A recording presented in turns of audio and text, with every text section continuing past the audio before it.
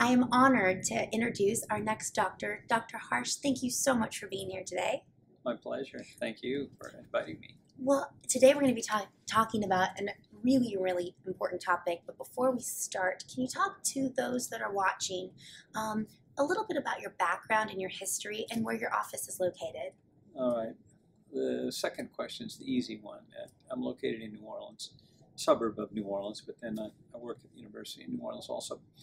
And how this happened and my background, I started in general surgery, had a very bad car accident in my training period, took a medical leave, had to make a living, and ended up in emergency medicine.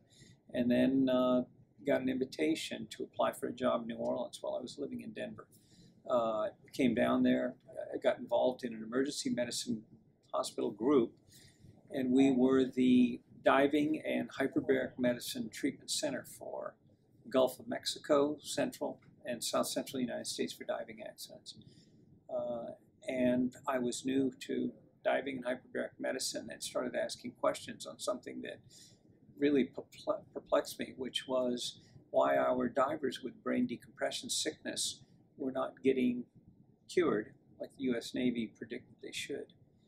And one thing led to the next, and I made a discovery with my senior partner that we could treat this chronic brain decompression sickness in divers. And simultaneously, we looked at it in Louisiana boxers, and then the first cerebral palsy children, the first autistic children, the first, pediatric and neurological diagnoses in maybe 90 different conditions. Wow. So, and it just kind of, I stood up and said, wow, look, this work. And then people demanded that I prove it. And so we had to do some studies, and it's kind of where we are today. But at the heart of it all, I was a clinical doctor who just was observing and asking some questions. And some amazing cases came my way, and I took a swing at them and did something different. Now, what do you think the relation between autism and hyperbaric is? Obviously, you saw some cases early on. And the answer to that is in how I treated these first autistic cases. And unbeknownst to me, the first child that I know that was treated was published a year before I started treatment on what I thought was the first child with autism treated with hyperbaric oxygen. And he was a grandson of a radiologist in Florida who had the idea to try hyperbaric oxygen. The child improved, and he published it. Well, after those initial divers and Louisiana boxers, we had a formal study to look at any brain-based neurological condition, chronic condition, old ones. So they had long since stopped improving. And in the process, in the decade of doing that and looking at a single dose of hyperbaric oxygen, the first autistic child got referred. And he'd been misdiagnosed as cerebral palsy and developmental delay, but he was on at that time, the CARS was the diagnostic tool. So the Childhood Autism Rating Scale, I think the threshold was 30 or above. He was at 29. What year was that? That was 1995. Okay. And I actually published the case in my book years later, in 2007. But he was a birth-injured child. This was not a regressive autism. There was a clear-cut, unequivocal injury at birth. And they'd given him this diagnosis of cerebral palsy and developmental delay and so on. And so he got referred for that, but with a CARS score of 29 and all the autistic features. So today he'd be clearly on that spectrum, the autism spectrum. And I treated this child, and lo and behold, all the autism features improved. And next thing you know, there was another case, and by the late 90s, I had, 9, 10 children that I had treated and we had seen improvement with. And so from my standpoint, we were looking at autism, I knew nothing about it really, as a potential another wounding condition of the brain. So in 2001, when Dan Burton's Oversight Committee invited me to come and present this evidence, it was the first year they were actually looking at treatment, not cause. And they wanted to know what people were doing. And the other person there testifying me was testifying about chelation therapy for autism. And I said, well, look, I just have to say that so far, the great majority of the autistic cases I have treated are not mercury related. They were all birth injured cases. And it got to the concept of, well, what is any neurological condition? The condition results from the combination of brain areas that are injured. And in autism, it turns out the dominant injury is to temporal lobes and somewhat frontal lobes. So here I was seeing, now I've got, of course, a whole bunch of children who were the regressive form and who were maybe vaccine related and all sorts of other causes. But in the end, it is a wounding process to the brain of, in some cases, unknown cause. In other cases, we do know the cause. And so it fit in this, it just was another one of the injury diagnoses that we were treating. And that's how this all happened for me. It's not a psychiatric diagnosis. And when people ask me to, prepare a lecture on autism hyperbaric oxygen, I went through all of the data, just overwhelming, brain size, biopsies of brain tissue, et cetera, showing this is a biological condition unequivocally. And that is why you're seeing hyperbaric help with that, because if it Exactly. was if it was just something in our psyche, it would be so much different of a treatment. This wouldn't even be working, correct? Exactly. It even gets to the whole root of psychiatric illness and the perception that it's always been psychiatric and functional, when in fact we're now finding it is due to underlying metabolic, vascular causes, birth injury, all sorts of different things. And autism really is the feature diagnosis of a inappropriate psychiatric heading. And when you talk about, in the beginning, you talked about, birth injury or, trauma at birth of some sort. But now then later you talked about how there's so many different subgroups, Yes. that are coming to your practice now. So why is it helping those subgroups, whether they a vaccine injury or, whatever injury, Great question. Well, look at these other causes. Let's say you have regressive autism, and if in fact begins right after a vaccine administration of 15 or 18 months, what is the underlying pathology there? Well, we know there's heavy metals that are potentially involved, but it is a neuroinflammatory condition. What is inflammation? It is a wound process, or I should say, it is the reaction of the body to wounding. But in the case of systemic inflammation, the brain also can be a target. So why does hyperbaric oxygen work for all of this? Well, nobody has known for, 350 years nearly of the history of hyperbaric therapy until the last 10 years. Now we know how this works. A single hyperbaric treatment has been shown to affect gene expression of over 40% of all the protein coding genes in our DNA. One single treatment turns on or turns off temporarily 8,101 of our over 19,000 protein coding genes. And the largest clusters of the turned on genes are the growth and repair hormone genes and the anti-inflammatory genes.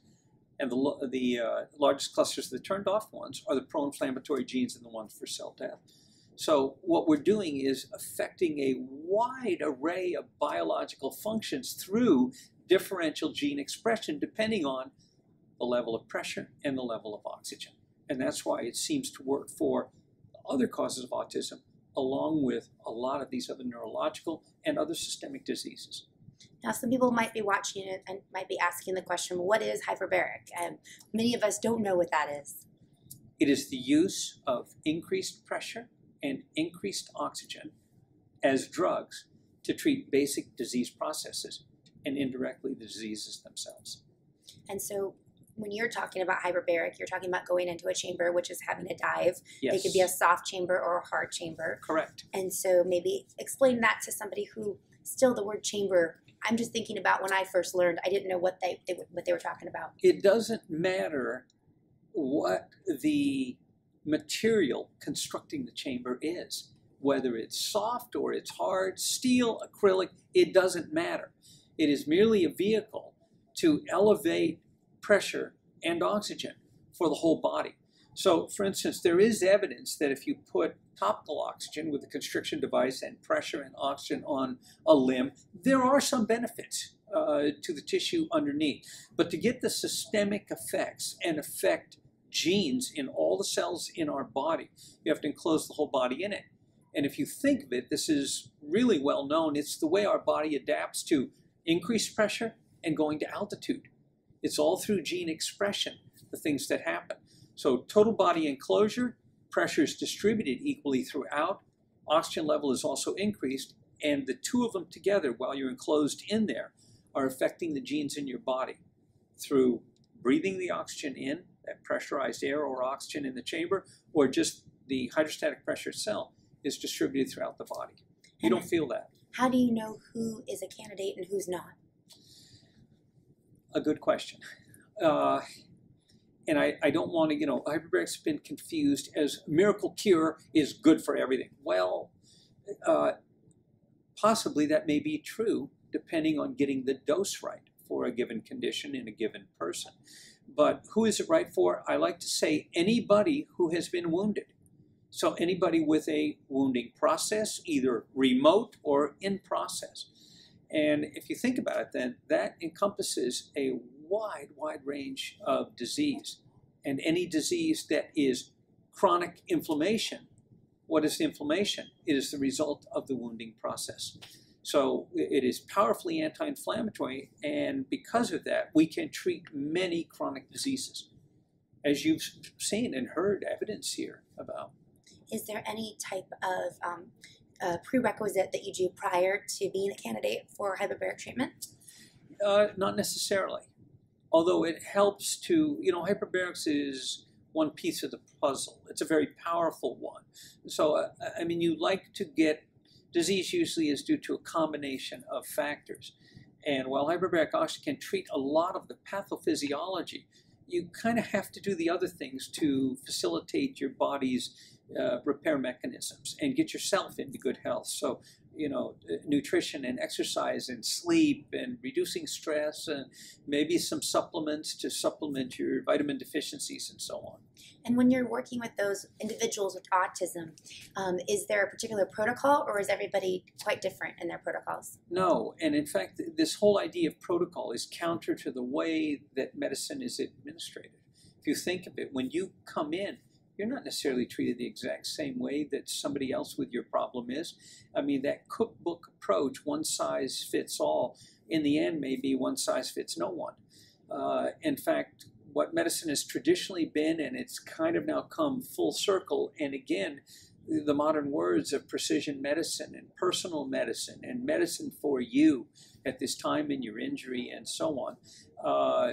It's a matter of fitting therapies to you, your biology, your comorbidities, etc.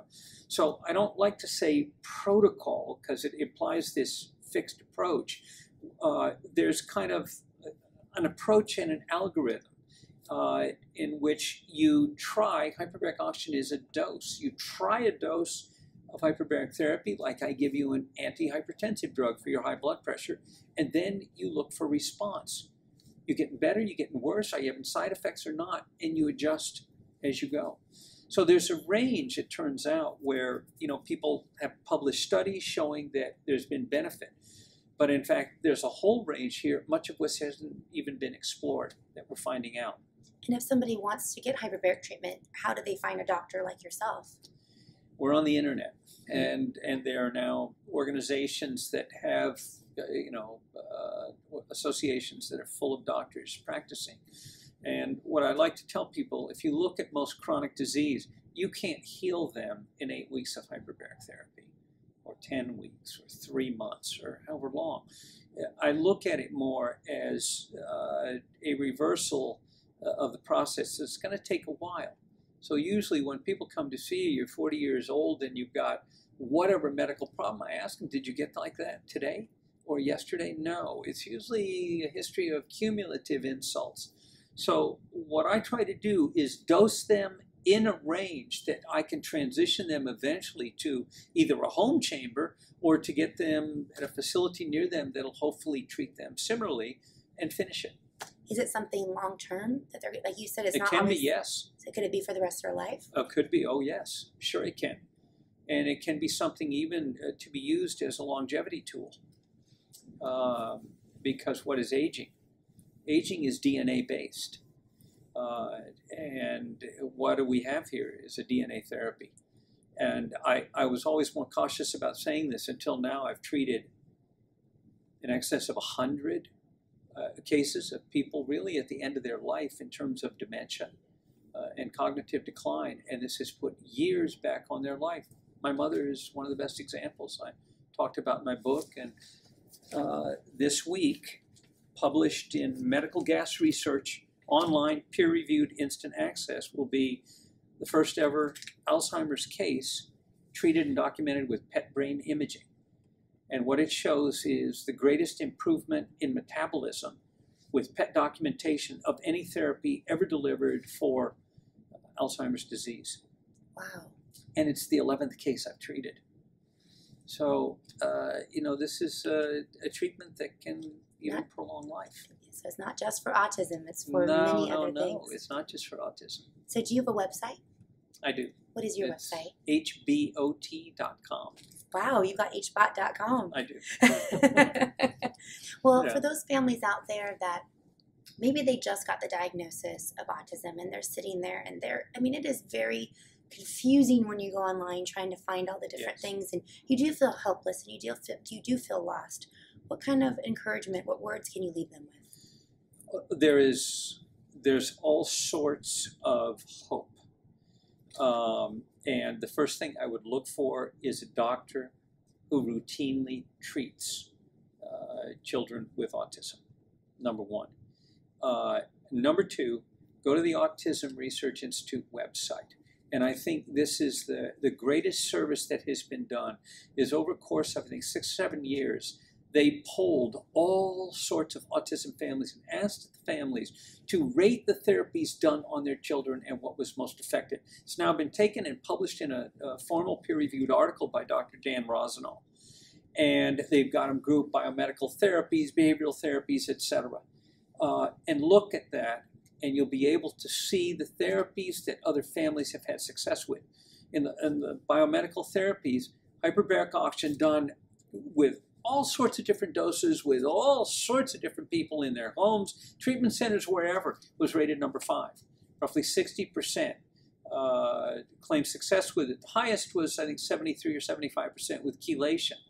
In my experience, 80% of my patients with autism respond to hyperbaric therapy. And that actually, interestingly, I just heard this yesterday, 2 days ago, that is Dr. Rosnell's figure as well, in his experience. Well, I think the biggest word is hope, and that there's so many resources. So I love that you said that. So thank you so much, Dr. Harch, for being here and helping so many families. Oh, my pleasure. Thanks for inviting me. Thanks. Really appreciate it.